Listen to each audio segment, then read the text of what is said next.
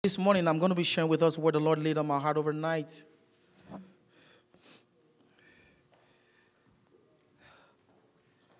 And it is titled, Your Position in Christ. Your position in Christ. Your position in Christ.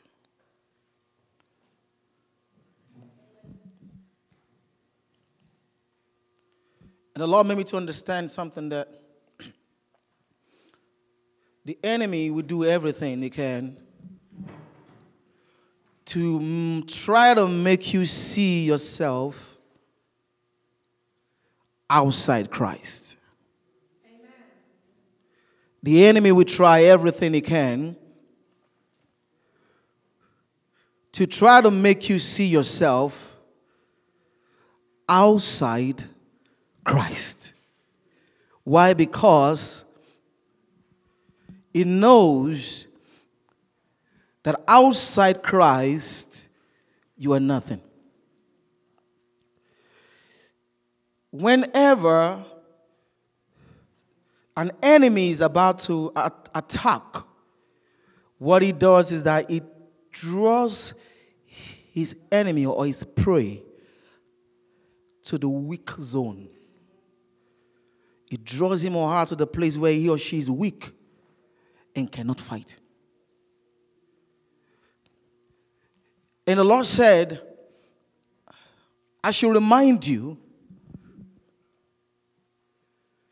Let's go to Genesis chapter 1. I shall remind you of your very source. Because whenever you want to kill anything that has life, all you need to do is to disconnect him or her or whatever it is, maybe a plant or whatever, from the source. Disconnect the plant from the soil and the plant will die.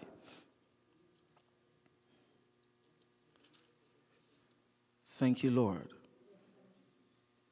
We give you glory. Now, I want us to look at a good place to start. A very good place to start. Thank you, Lord. Thank you, Lord. Thank you, Holy Spirit.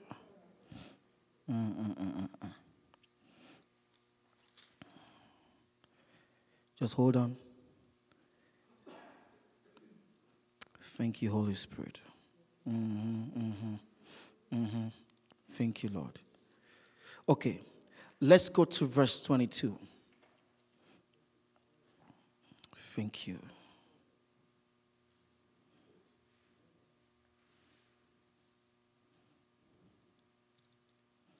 Or better still, verse 26 of Genesis chapter 1.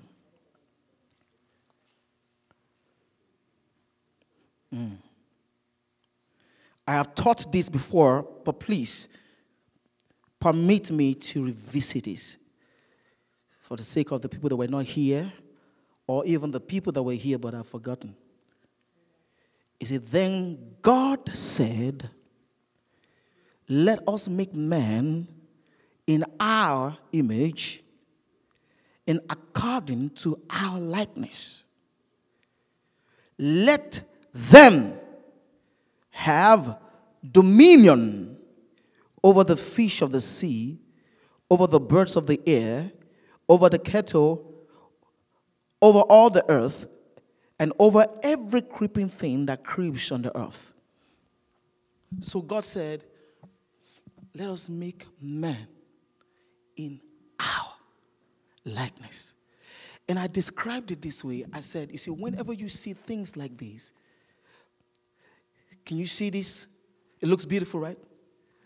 There's a system they call the caste system in molding or sculpturing, where you have something that is like a mold, and then you pour what liquid in it. Maybe gold, could be gold, it could be liquid iron, it could be liquid whatever. You put it on the inside of it, then when you allow it to cool down, it solidifies, then you remove the mold. And then it takes the exact shape of the mold. Are you getting what I'm trying to say this morning?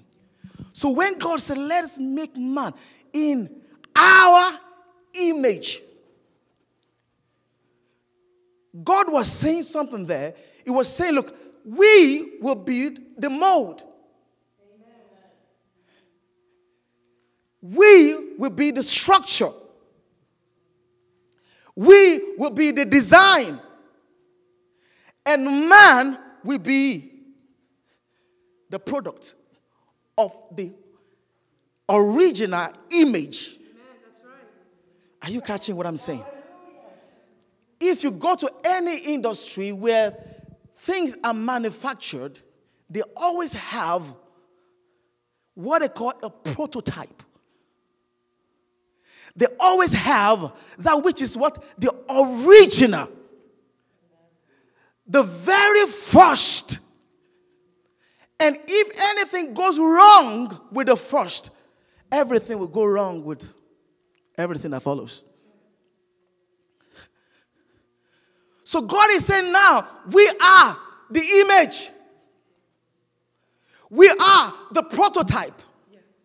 We are the very first.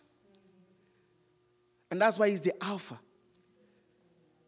That's why without him, there was nothing that was made. And the Bible says that Christ is the express image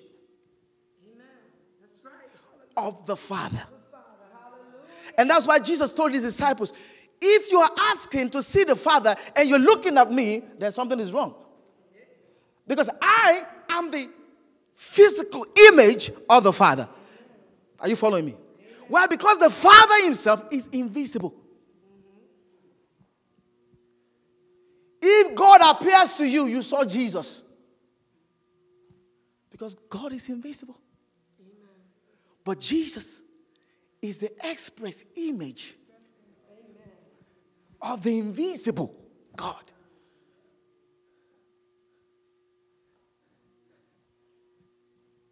Christ is the image. Someone say Christ is the image. Christ is the image of the Father. If you have seen me, said Jesus, you have seen the Father. Amen. So Christ is what? The image of the Father. And now the Father said, you were made in the image. You didn't catch it. You were made in the image. And if the image is Christ, that means you were made in Christ. That's right. Amen.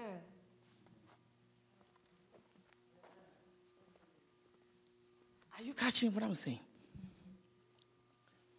Are you catching what I'm saying? Amen. So the first Adam was made in Christ. Amen.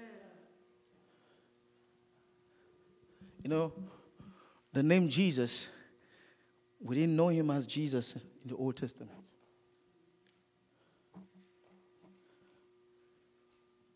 But First John revealed to us, he said, in the beginning was the Word, and the Word was with God, and the Word was God.